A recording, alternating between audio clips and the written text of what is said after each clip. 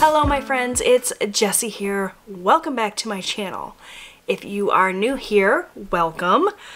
I post new videos here on my channel every single week. Everything from budget videos to grocery hauls to vlogs and other lifestyle things. So if you are interested in that sort of video, I recommend that you take a minute to subscribe. So in today's video, we are going to be doing my cash envelope stuffing and sinking funds for the third paycheck in the month of June. I posted this whole budget breakdown earlier in the week. Typically, I post the budget breakdown and the cash envelope stuffing all in one video. However, at the time when I filmed this video, I hadn't had time to get to the bank. So in order to still be able to get my video up on time on Friday, my budget videos typically always go up on Fridays when I do the week's budget breakdown. I went ahead and separated it into two videos. So this, I guess you could call my June week 3 budget part 2. This is going to be all about the cash envelope stuffing. So as you can see, I have my cash here. I sat down off camera and filled in my cash envelope breakdown where I figured out all of the denominations that I needed to pull out from the bank. This book that you're looking at, by the way, is my Budget by Paycheck workbook from the Budget Mom, which I have printed and punched and put into a big size Happy Planner. But yeah, so I broke down the budget here on this page. This is the paycheck bill tracker page from the Budget by Paycheck workbook.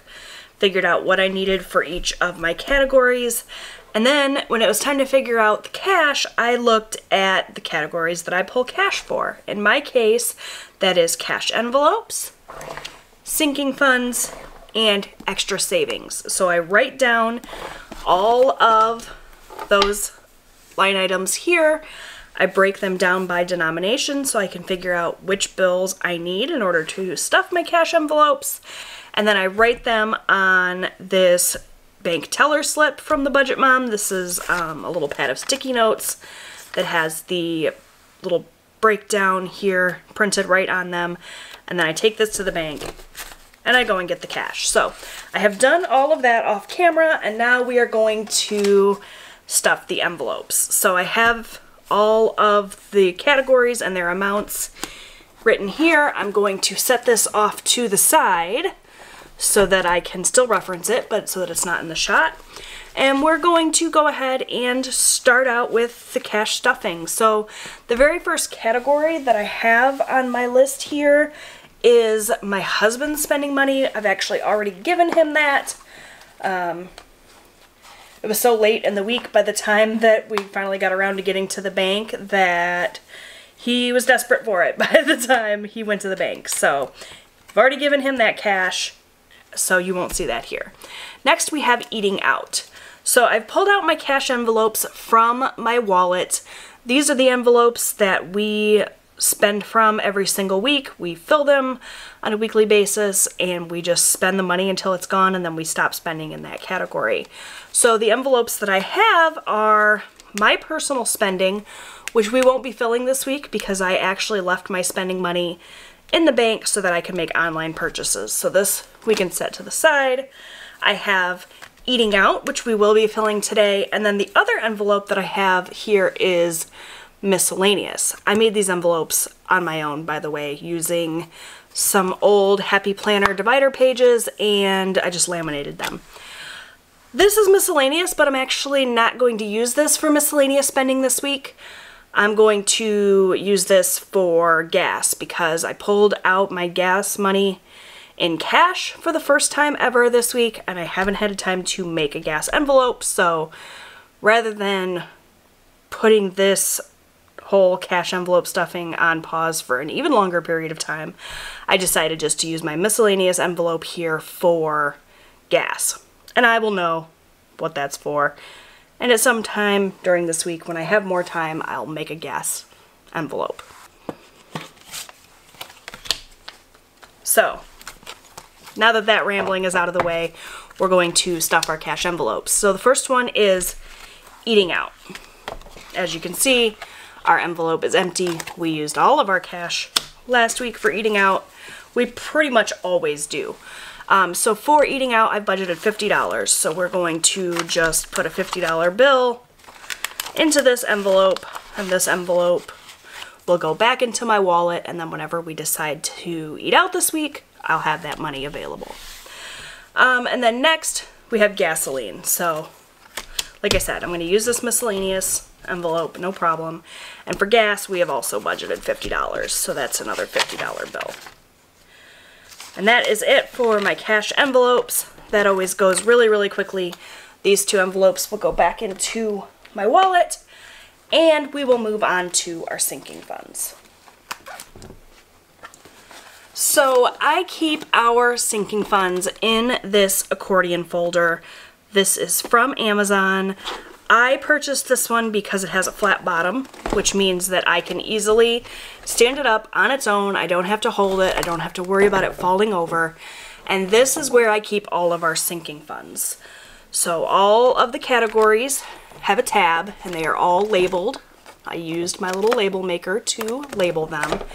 And so every week whenever I am filling my cash envelopes, I just go to the fund that I'm funding. I pull out the stack of cash as well as this little index card where I keep track of the money that's going in and out of this sinking fund. And I just update it every week. So the first one that we are going to fill here is campground. My campground money gets saved up and it goes toward our annual fee for our campground, where we have a camper that sits on an annual campsite. In October, we pay the annual fee, so we save up a little bit of money throughout the year so that when October rolls around, we have it to make that payment. So I'm going to zoom you guys in. Should have probably done that sooner. And for campground this week, we are going to be adding $50. So right now in my campground fund, I have $300. And so I just write the date, and I usually just use the date of the paycheck rather than the date that I actually entered the money, because I don't always have the cash on hand on payday. And it just makes it easier to keep track of that way. So payday was the 16th of June, and we added from that paycheck $50. So that should mean that we have $350 in our campground fund. So I'm going to add the $50, and then I'm going to go ahead and count this up and make sure that it is indeed $350. So 100, 50, 200, 50, 70, 90, 310, 330, 350. So that is indeed accurate. This has been updated, and this will go back behind the campground tab in my accordion folder. Next up on my list is car tags and maintenance. So I look behind the little car tags tab, and currently in our car tags and maintenance little envelope here, we have $384, and we're going to be adding $25 today. So the 16th, we add $25, and let's see, that's going to be 409, I believe, 409. Not the greatest at mental math, so hopefully that's accurate. We're going to add the $25, so that's a 20 and a 5. I'll go ahead and slip it in here, and we'll count it up and make sure that my math was accurate, and I have $409.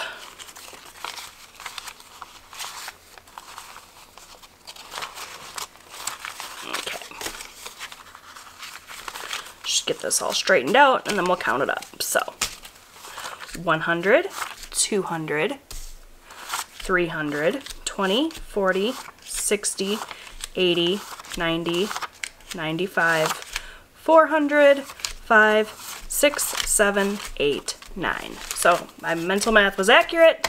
I have what I think I'm supposed to have, and this fund is now up to $409, and this will go to cover our renewal of our car tags in January, as well as any other car maintenance. So if we have an oil change, or we blow a tire, or we need new spark plugs, or whatever it is. So that will go back behind the car tags tab. Next we have Christmas, and I actually keep our Christmas savings in this pretty little cash envelope that I got from the Budget Mom. This was part of the 2020 Savings Challenge course. I signed up for that back at the beginning of the year, and it's a fun course that teaches you fun ways to save money, as well as gives you a ton of printables that you can use throughout the year in that endeavor. I believe it's a $10 course. I highly recommend it. I have it linked down below. It's a lot of fun. I love all of the Budget Mom resources. She's probably my favorite of the financial gurus, if you will. She has an Instagram page as well as a YouTube channel, and she sells a ton of really great budgeting products, including the Budget by Paycheck workbook that I use to do most of my budgeting. So anyways, my Christmas fund currently has $580 in it. My goal is to save $1,000 by November, and that will give me time to actually do my Christmas shopping, right? So over halfway to my goal, which is exciting, and we're going to add $25 more today. So we're going to add 25, and that should mean that we have $605 in this envelope. So we're going to add a 20 and a 5. And we're going to slip these denominations in here where they belong. And then we'll count it up and make sure that that 605 is accurate. So 100, 200, 3, 4, 500, 20, 40, 60, 80, 90, 95, 600, 605. Perfect. So that'll just go right back in the envelope, and this envelope will go back behind the Christmas tab. We are already over halfway done. This is going super quick. So next up we have hunting. My husband is a hunter. He enjoys it. It puts food in our freezer. So hunting season starts in October, so we are saving up money for all of the things. That way we have it when October rolls around. So we are adding $25 to this fund today. And this fund started out at $165. So we should have $190 once I add 25 more. So we're going to add a 20 and a 5. And once again, slip those denominations in where they belong. And we'll go ahead and count this up. I always like to count the money every week just so that I can double check my math and I can make sure that I haven't spent money throughout the week but neglected to write it down. Sometimes I do that. I'm human. I make mistakes. So if I'm counting the money after every time I add a little bit more or take some away, then that just helps mitigate any mistakes that I make. So 50, 100, 20, 40, 60, 80, 85, 90. $190 for hunting. And this will go back behind the hunting tab. Alright, next up I have home maintenance. And our home maintenance has been getting a lot of use. I put money in there and it seems like immediately upon adding money we have to turn around and take it back out. So our home maintenance fund is sitting empty right now, but that's okay. We've been using it. That's what it's there for. We haven't had to swipe a credit card for home maintenance projects, and that's what's most important. So we're going to add $25, and that will mean that we have $25. And that'll make the math pretty darn easy. So we have 20 and a 5. That's 25. and that'll go back behind the home maintenance tab. Okay, so the very last category that we are funding today is Savopoly.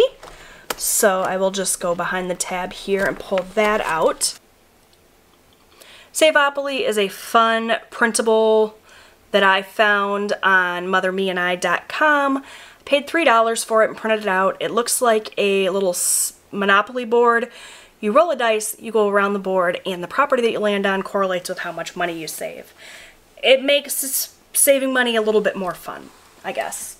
So when I did my rolling for the week, I landed on a property that was worth $28. So we're going to add $28 today.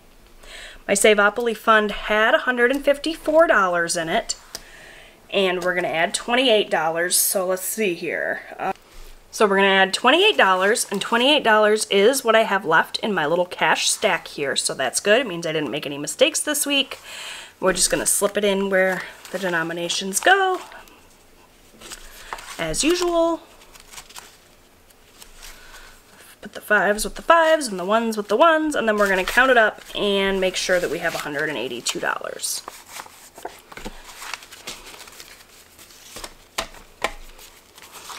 $50, $70, $90, $110, $130, $150, $160, $165, $170, $71, $72, $73, $74, $75, $76, $77, $78, $79, $80, $81, $82, $182. That's what I was supposed to have. That's what I do have. Awesome. This will go back behind the Savopoly tab. And once I have added to all of the sinking funds for the week, I just close this up. This envelope then will get put into my safe behind a big locked door so that it's, you know, safe. I don't have to worry about it coming up missing. And that takes care of that. So that was actually it for my video. Really short and sweet. It's a lot shorter of a video when it's just the cash envelope stuffing, which is nice. Maybe a shorter video will be nice for a change. So that is it for the cash envelope stuffing and sinking funds. I hope you enjoyed this video. If you did, give it a big thumbs up. Leave me a comment down below. Let me know what you think of having the cash envelope stuffing in a separate video from the budget breakdown. I'd love to hear your input on that. That will tell me moving forward if I should continue doing it this way or if I should go back to just one combined video. I'd love your input, so please don't hesitate to leave me a comment down below. If you haven't already subscribed, I would love it if you would do that. It really helps me out. Thanks so much for watching, you guys, and I'll see you in my next video. Bye!